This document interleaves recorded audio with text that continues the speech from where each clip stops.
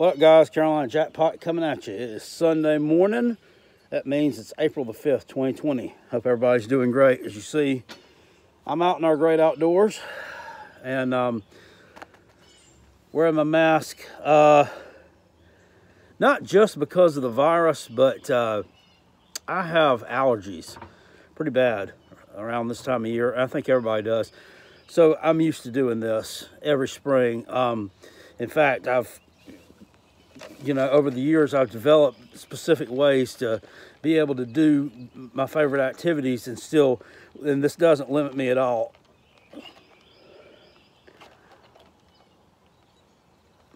Okay. Maybe it does just a bit.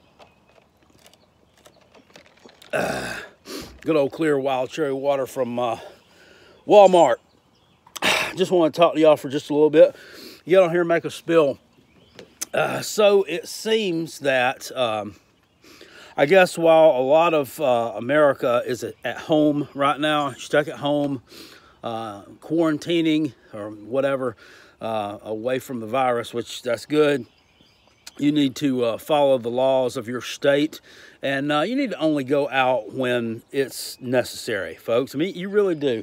I worked yesterday, and it's just amazing the number of people I saw out and about who really weren't buying things that I would consider essential items to get through the day, week, month, or what have you. But it is what it is. A lot of the stores we work in sell things that are essential and non-essential, so you really can't limit someone's purchases until it's just absolutely mandated. Here in the state of South Carolina, we unfortunately have probably the least progressive governor on the definitely the eastern seaboard, if not the entire United States of America. I mean, guys, this is a complete joke, but I'm not going to get up on that soapbox this morning. I want to talk some college football. I get into it, and I found it hilarious over the weekend. So apparently this thing has swept the nation by storm on Netflix, this Tiger King series. Now, I'm going to sit here and tell you, and this is God's honest truth, I have not watched 1 second of this thing on Netflix. I saw some kind of little parody of it on Facebook this morning just because I was researching subjects from video here. But I have not watched 1 stitch of it. I don't know anything what it's about other more than there's some redneck guy with a blonde Billy Ray Cyrus mullet who... well, maybe it's not that good of a mullet. I'm sorry. Is he trains tigers or he houses tigers or something? Is he from Oklahoma maybe? And apparently he's a real big redneck, and he's drawn a lot of flack, and he's gotten a lot of fun made of him on the internet, and it's really just blown up and gone viral huge the past couple of weeks. So I don't really know anything else about it. But the Clemson football coach, Dabo Swinney, we all know Dabo, love him, great guy, right?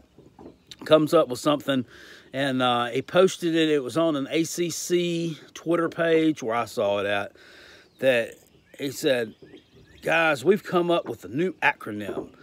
The word Tigers stands for, this is going to end real soon. Okay. Clever by Dabo. And I can guarantee you this, that there is not one meeting nor a meeting of a group of players or what, however they're having to I know that you're still able to meet somewhat of a limited capacity. Right now there is no on the field activity, obviously, of course, but I guarantee you he doesn't get players and have them 6 feet apart they're doing their social distancing in a room here, and they holler out, this is gonna end real soon, T-I-G-E-R. It just don't happen, okay? That's just some bullshit that he came up with. Now, I do admit that it's great that he's optimistic. It really is, okay? I take nothing away from that. It's just the way that he words. It's just the being so campy and the overlying overtone of bullshit that comes with that whole tweet is just, it's what everybody's laughing at. And what makes people continue to, no matter how much you win, they're still laughing at you, okay? They're still laughing at you. I'm still laughing at you. I'm just amazed. I'm just amazed. I mean, why can't, you know, you just come up with say, we're following all the precautions. We're doing everything as safe as humanly possible, and hopefully this will end soon, or a cure for it will be found in the meantime. And let's leave it at that, okay? Just leave it at that. It's boring, but at least they can't really poke holes in it, right? So the Gamecock offensive coordinator, Mike Bobo, put out a tweet. I guess it was late Friday, early yesterday. Not really sure. I got it as the thumbnail on this here particular video. That it's official, folks.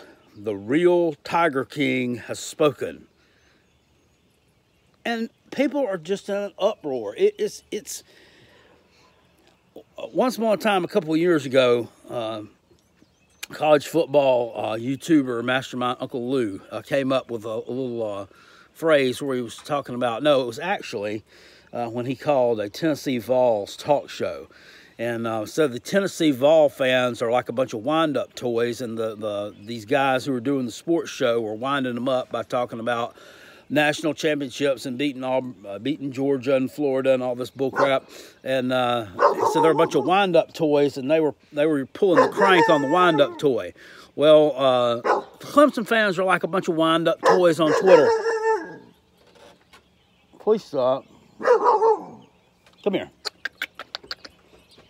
Come here. Look at that. My perro. Yeah.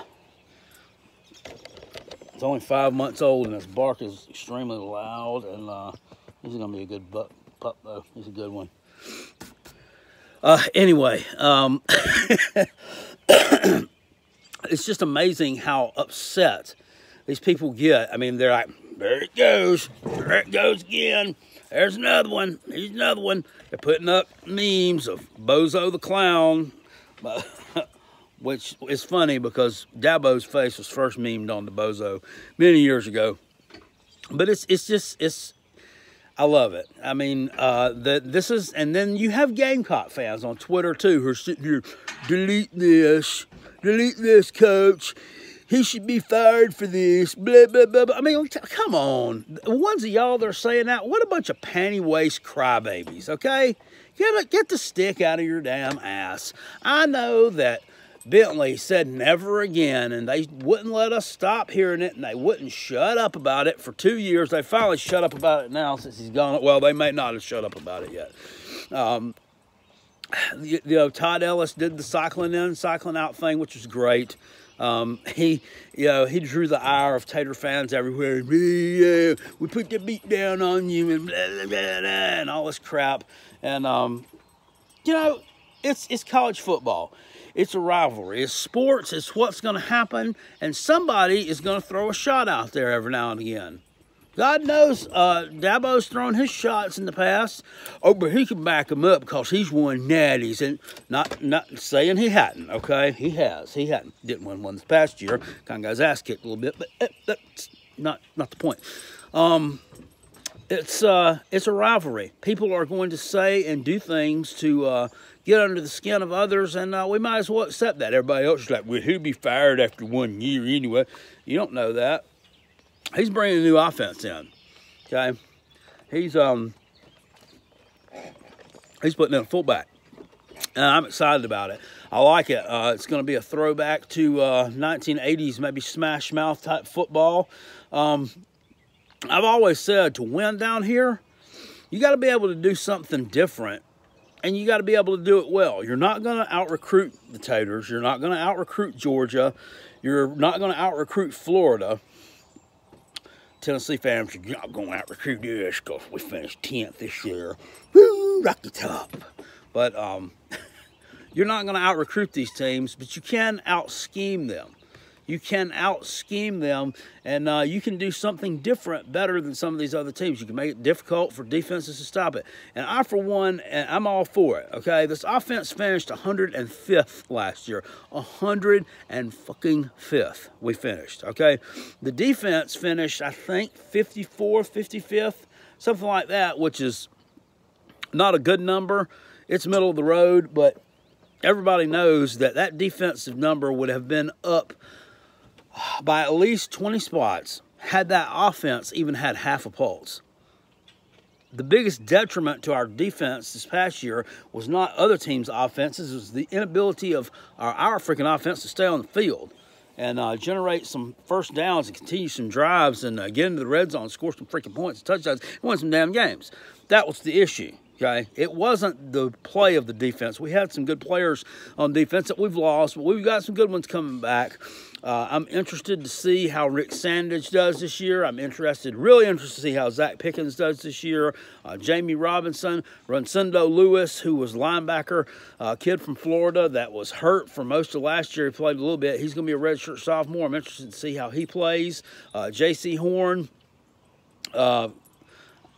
defensive back, Cam Smith, young kid who's a highly touted player out of the state of South Carolina. See how these players develop and how they're going to do this year. So I don't have any qualms about the defense, and I think the offense is going to be much better. Maybe Tater fans are just a little bit, maybe they don't like Mike Bobo. They may be just a little bit salty and bitter towards him because a couple of years in the mid-'90s when he was quarterback down there at UGA, they kind of bitch-slapped you guys around a little bit. They kind of beat y'all a couple of years in a row back here in 94 and 95. Of course, most Clemson fans wouldn't know that because you really don't know about anything before 2014. But that's neither here nor there. Most of you don't, though. Last game that he coached as a offensive coordinator against the Taters, they kind of put a foot up your rear end a little bit, didn't they? Down there in Athens. That was a pretty good evening. I remember watching that one. I was pretty pleased with that. But that was just Dabo's fault because he didn't let Deshaun Watson play the whole game. Did you see how he threw that touchdown pass on the rope there in the first quarter and then they just yanked him? That was Dabo. There you go again, Dabo. I'm sorry. There you go, Mr. Acronym, Mr. Tigers. Anyway, guys, this video went all over the place. We've talked about everything from Gamecocks to Dabo to 1994 Georgia. But I'm telling you, college football season, what do I think? I think it will still be played on some level, but I think it will be played on an interrupted level. I could see a scenario where we only play conference games, which if that happened last year, the Gamecocks would have finished with a 3-5 record, which percentage-wise would have been better than what our overall record of 4-8 was.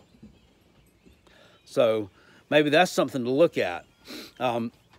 Actually, this year's non-con schedule for the Gamecocks is considerably softer on paper than what last year's was. But then again, paper doesn't mean anything. UNC was supposed to be soft on paper. We lost to them, and not making any excuses for that loss. They ended up being a pretty good team. Sam Howell ended up being a pretty damn good quarterback. That being said, that's still not an excuse for that pathetic loss in Bank of America Stadium week 1 last year. I'm still mad about that. That still should not have happened. But I kind of look at this year's schedule. I kind of put East Carolina in that same boat. East Carolina was 4-8, but last year they improved tremendously.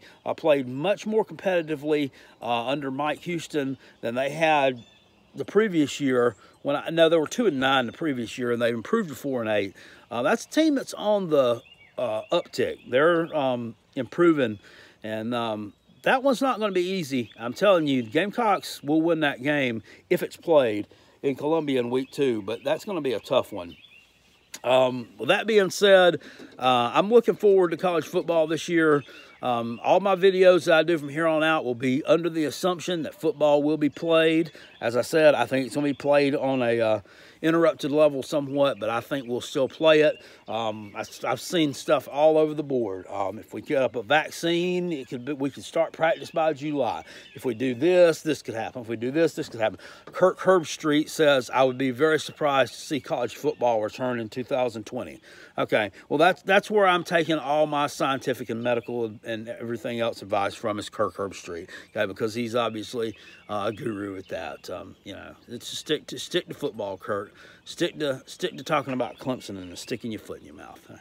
All right, guys. Well, I'm gonna jump off here and go on ahead and be safe, be well, take care of your friends, family, loved ones.